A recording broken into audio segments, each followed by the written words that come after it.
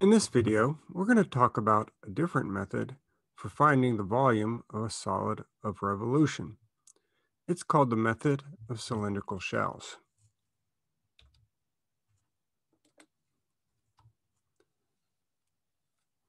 Sometimes we just say shells instead of cylindrical shells. And here's an example why we need a different method.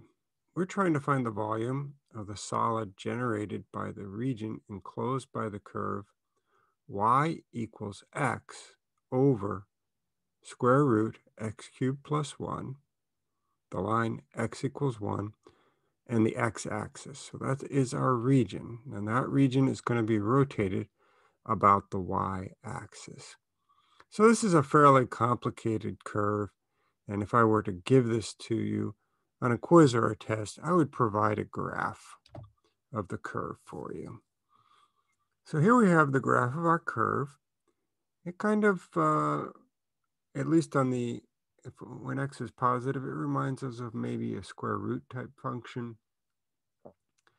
And we are interested in the region under that curve, bounded by the line x equals 1 and the x-axis. So it's that region right there, and we're going to take that region and we're going to rotate it about the y-axis.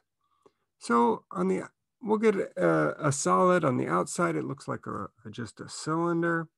And on the inside, we have carved out some conical shaped bit to make it a little bit hollow. And it's really the inside which gives us a problem if we were try to use washers with this particular solid, because we would draw our rectangle perpendicular to the axis of rotation, and its thickness would be delta y, which would mean that I'd have to write my bounds of integration and my integrand in terms of y. I would have to solve this equation for x.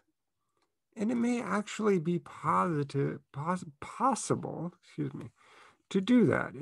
However, you would get a terribly complicated expression, and it may even involve imaginary numbers. And even after we found that expression for x in terms of y, we might get an integral where we can't find the antiderivative. So we need to look for a different method.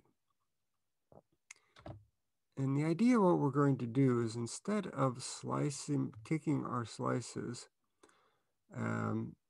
perpendicular to the axis of rotation, we're going to take cylinders that get sliced by going parallel to the axis of rotation.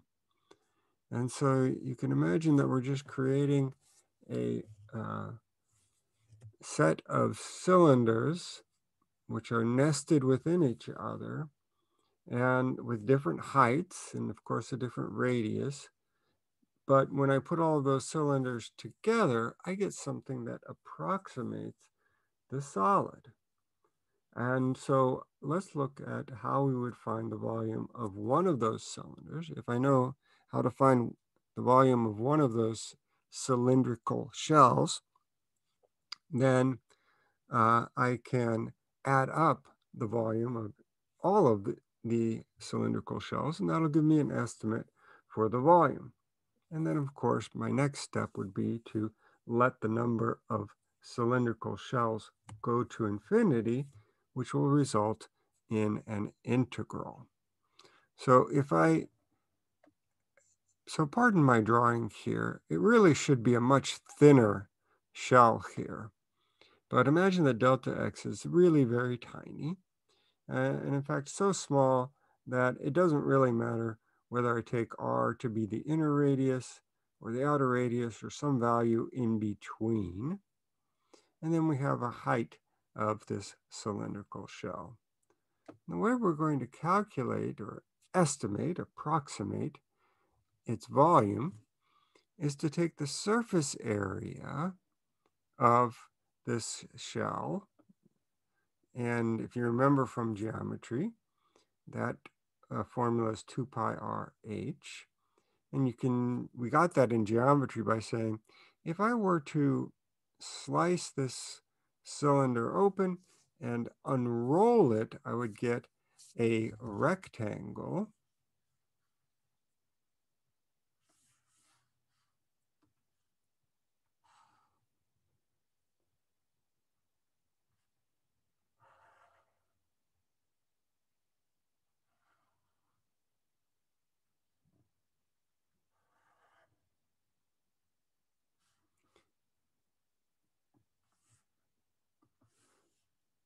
And the length of the rectangle would be the same as the circumference of the circle, so 2 pi r. And the width of the rectangle would just be the height of the cylinder. And so the area is 2 pi r h. Now, if this has some thickness to it, then we'd have to multiply it times thickness to get the volume of just one shell. So then if I added up the volume of, say, all n shells, I would get an approximation. And then I would let the number of shells, n, go to infinity, which will result in this following integral. So we have the 2 pi, and then RH times the thickness. Well, what happened to the thickness? That's what the dx represents. And so then our bounds of integration then would be x bounds. So let's go ahead and find the volume of this particular solid. So our formula is 2 pi integral from a to b RH dx. What is the value of r? Well, if I look at just one of these cylinders, the r value is just the distance from the axis of rotation out to the curve. Well, that is the same as the x coordinate of the point on that curve. So the radius is just x. And what about the height? Well, the height is just the y coordinate of that point. And but we have to write everything in terms of x, but that's fine. We have a formula for y in terms of x. So our bounds of integration then are going to go from 0 to 1. They have to be x bounds. And in order to find the antiderivative, first let me multiply that out. And then I see that I have under the radical sign x cubed plus 1. Outside the radical, I have x squared. So I should be able to use a u substitution. I'll let u equal everything under the radical. So u equals x cubed plus 1. Du is 3x squared dx, which is not exactly what I have outside, but it's only off by a multiplicative constant. So I'll solve for dx here. I get du over 3x squared. And then the next thing I need to do is convert the bounds. So when x is 0, u will be 1. And when x is 1, u is going to be 2. So let's go ahead and perform the u substitution. The x squareds will divide out. This 3 in the denominator, I'm going to pull that out in front of the integral, so I'll get 2/3 pi. And then I'll rewrite the 1 over radical u as u raised to the power of negative 1/2.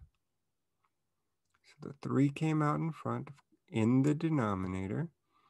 The x squared divided out, and 1 over radical u is the same as u raised to the power of negative 1/2.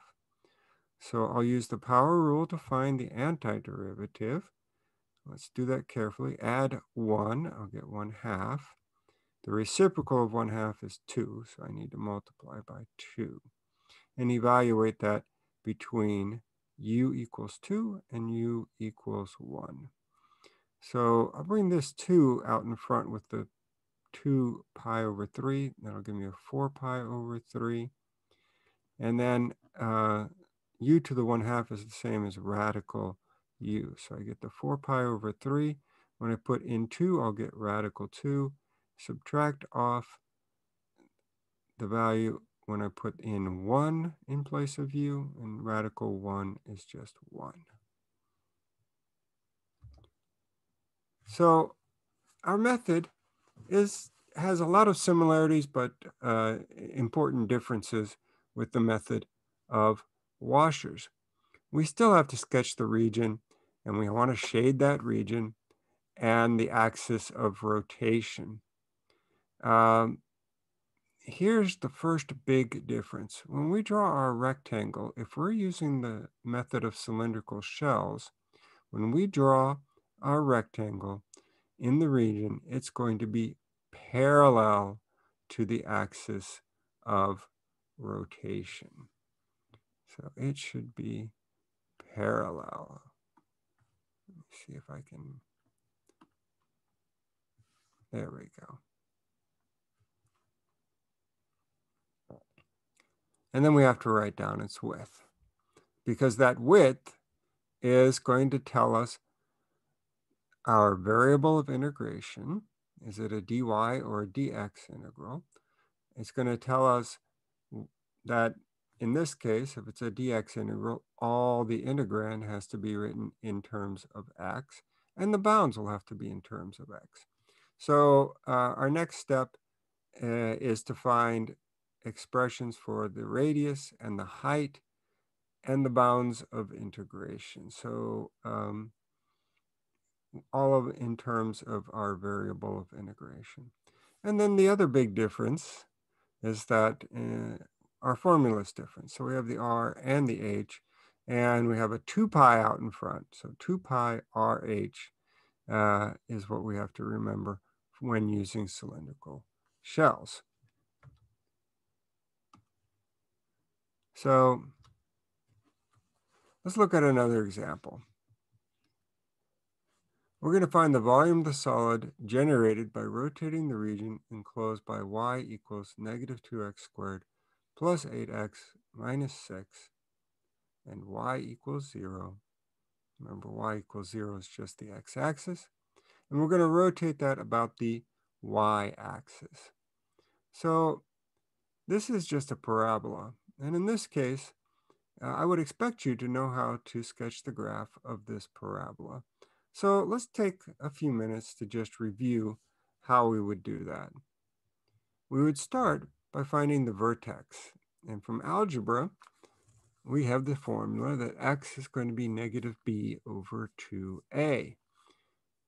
Or we could use calculus and just find the coordinates of the maximum value of this parabola. It's going to give us the same answer. So I'm going to stick with the familiar formula for the vertex from algebra. Remember a, b, and c. A is the coefficient on the x squared term. B is the coefficient on the x term.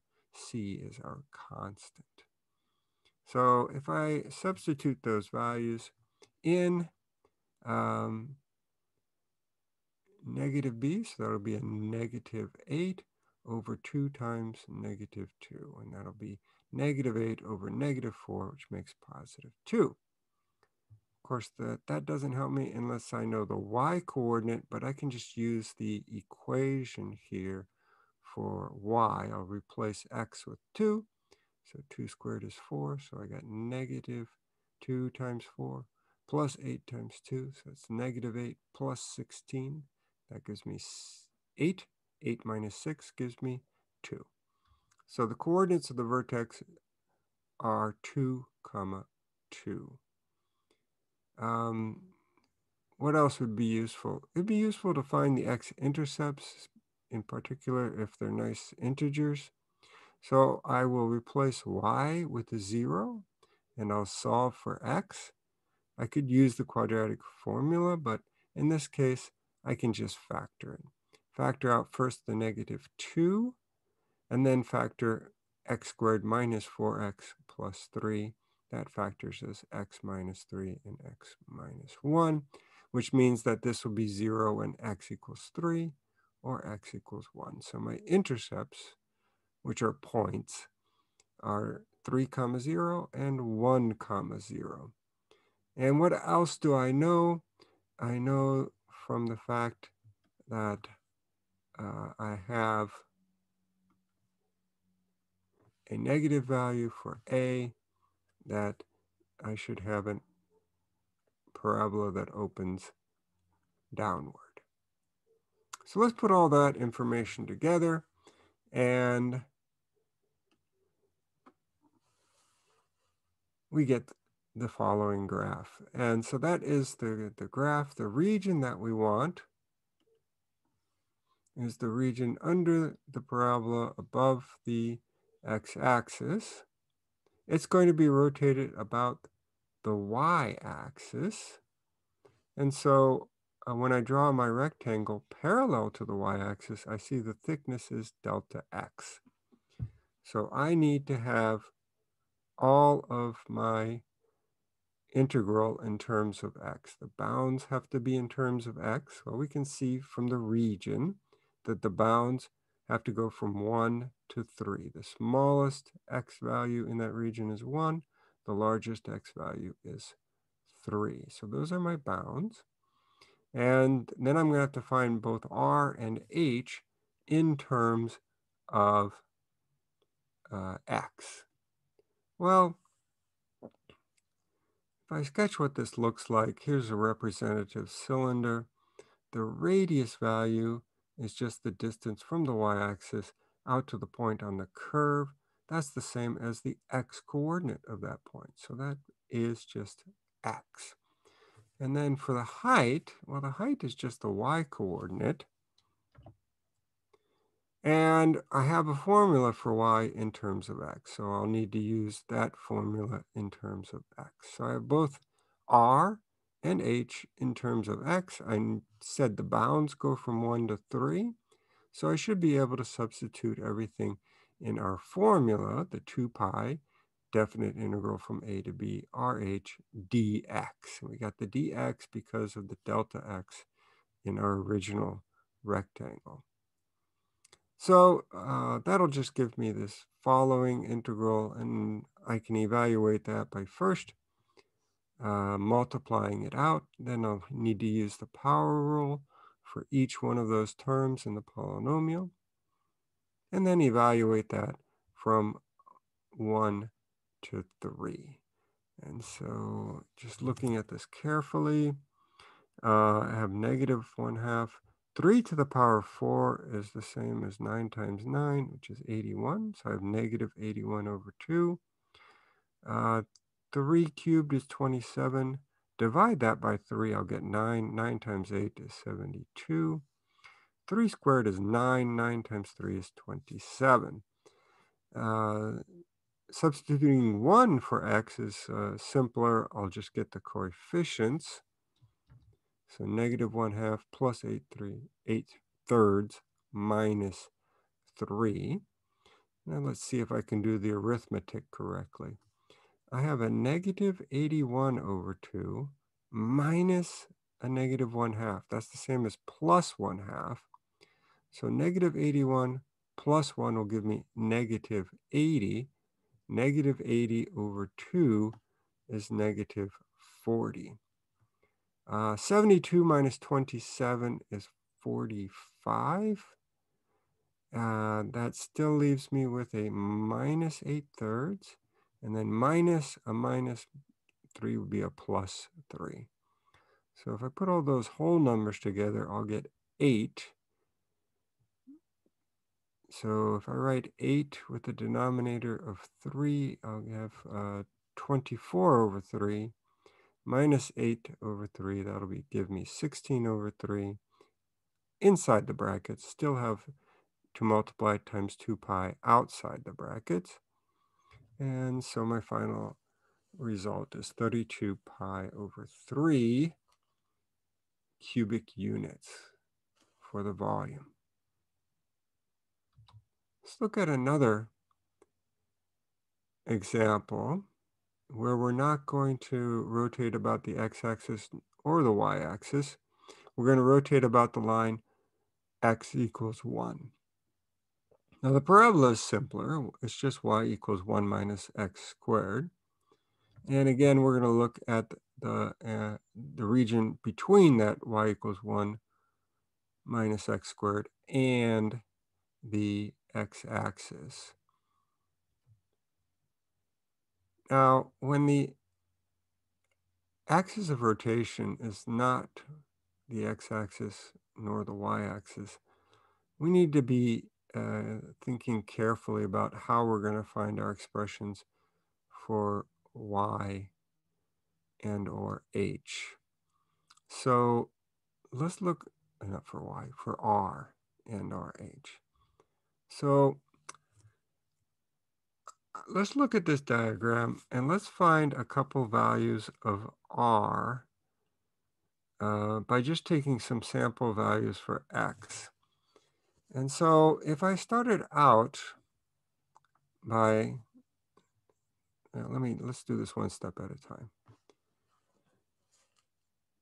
If I start out by taking x equals 1/2, then the radius, so I go up to the curve, the radius from the line x equals 1, is just the distance from there to that point, and that's going to be 1/2.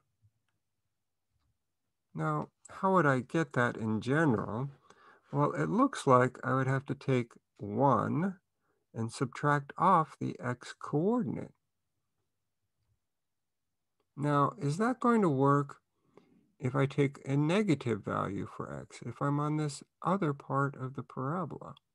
You might ask yourself, do I need to take two different integrals? Well, let's just look. If I take x equals negative 1/2. Well, when x equals negative 1/2, my value for r is going to be, I'll have to go 1 in order to get to the y-axis, and then I'll have to go another 1/2. So the total value for r is 3/2. But if I break down 3/2, really, again, it's that distance to the y-axis, and then I'm adding 1/2. Well, wait a minute. Adding 1/2 is the same as subtracting negative 1/2. Why would I want to write it that way?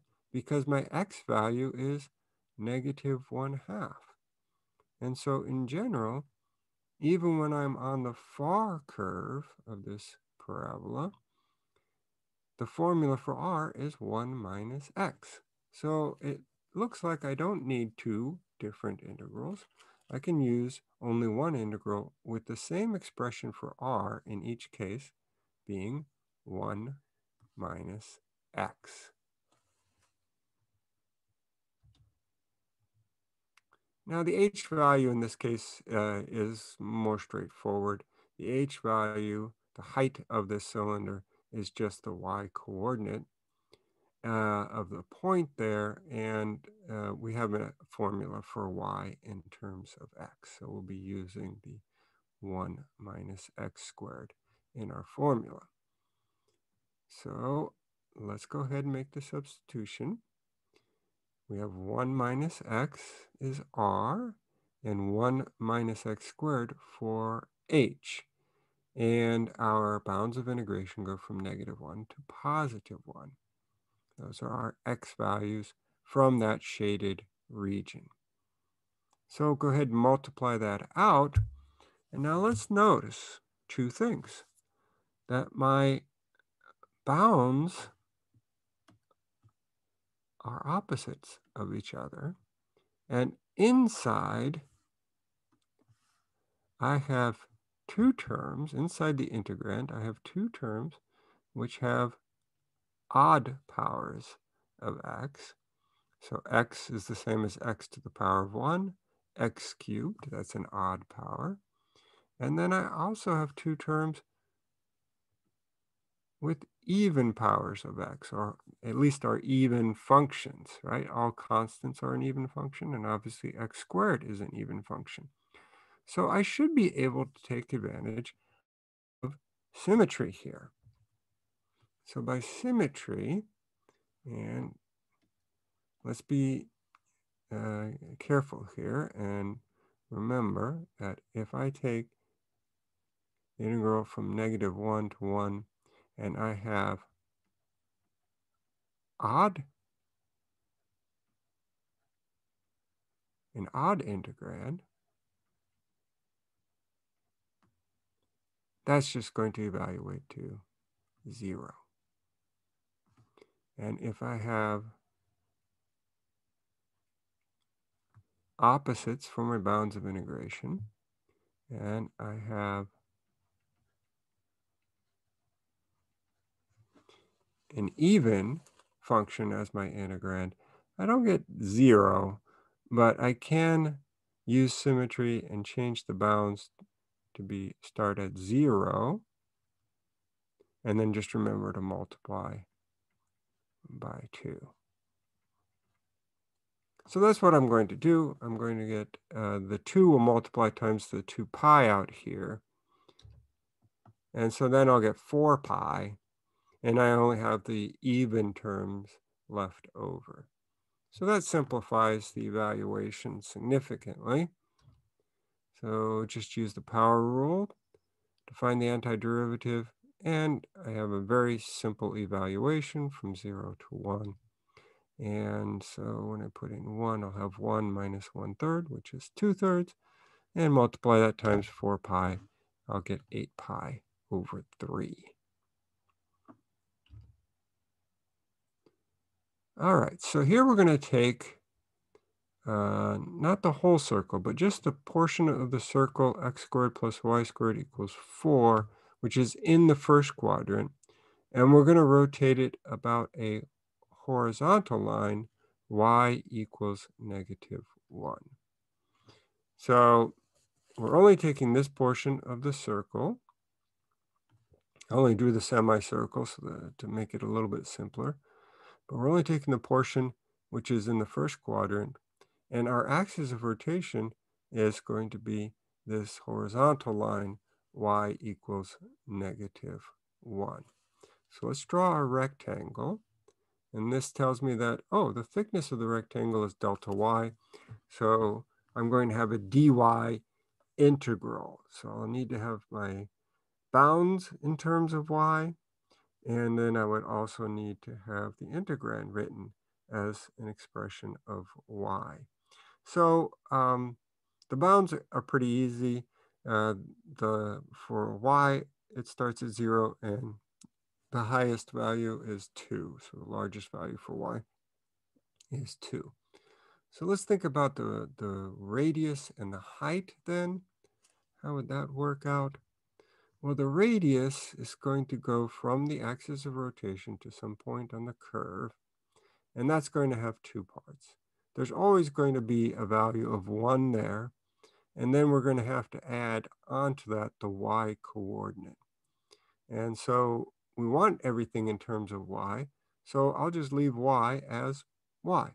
So my radius then is 1 plus y. The height of the cylinder is just going to be the x coordinate of that point. But I'll need to solve that x squared plus y squared equals 4. I'll need to solve that for x. And I get radical 4 minus y squared.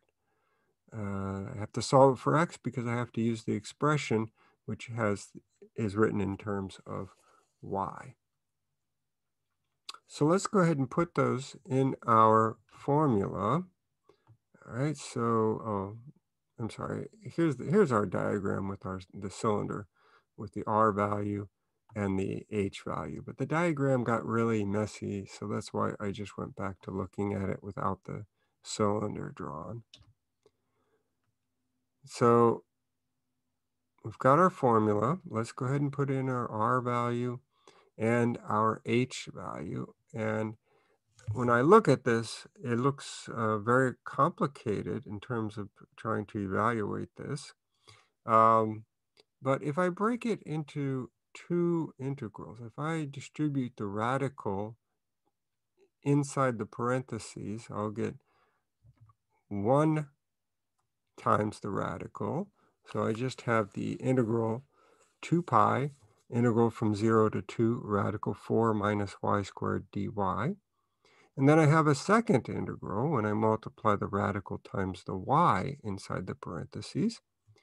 My integrand there is just y radical 4 minus y squared. So the first integral, again, if we're only thinking mechanically about u substitutions or simple antiderivatives, we might get confused. But if we remember our properties of the definite integral, in particular, if we remember that we can interpret it as an area, then this integrand represents the area of a quarter circle. Radical 4 minus y squared is a semicircle, but we're only looking at the y values from 0 to 2. So all that is the area of our shaded quarter circle. So it's a quarter circle, and the radius is 2. We'll just use geometry to evaluate that integral. The second integral, we can't use geometry, but we can make a u substitution. We'll let u equal everything under the radical. So du is negative 2y dy, and I can solve that for dy being du over negative 2y. So, I need to do the bounds, so let me not forget those. So when y equals 0, u is going to equal 4, and when y equals 2, u is going to be 0. So for the first integral, I just used pi r squared times 1/4. And for the second integral, I'm going to complete my u substitution here. And so I will now have, well, let's see here, negative 2. Well, 2 will divide by the 2 outside the integral, and that'll change this plus sign to a minus sign. The y's divide out, and then I'll have radical u, which I'll think about as u to the power of 1/2. So simplifying the result over here, I just get 2 pi squared.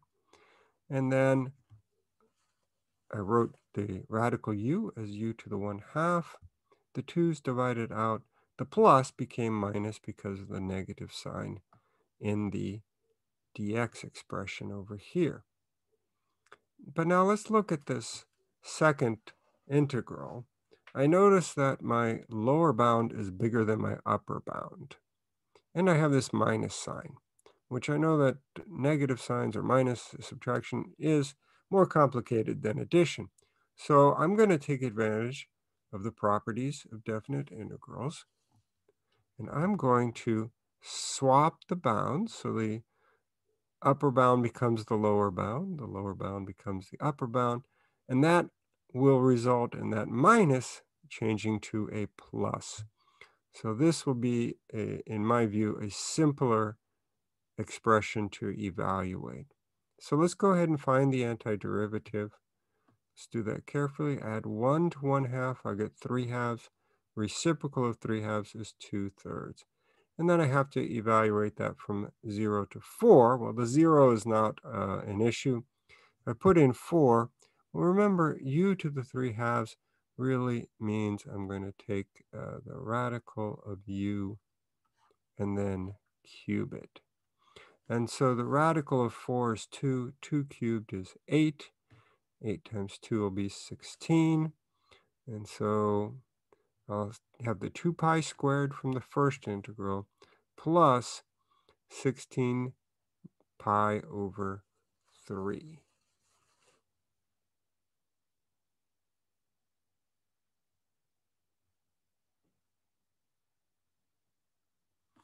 All right. And So we have two methods now for finding the volume, the method of washers or discs, and then the method of cylindrical shells.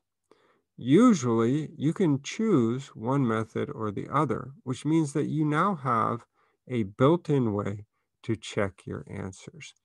So I highly encourage you, particularly in a test situation, to find the volume using both methods so you have a check for your answer.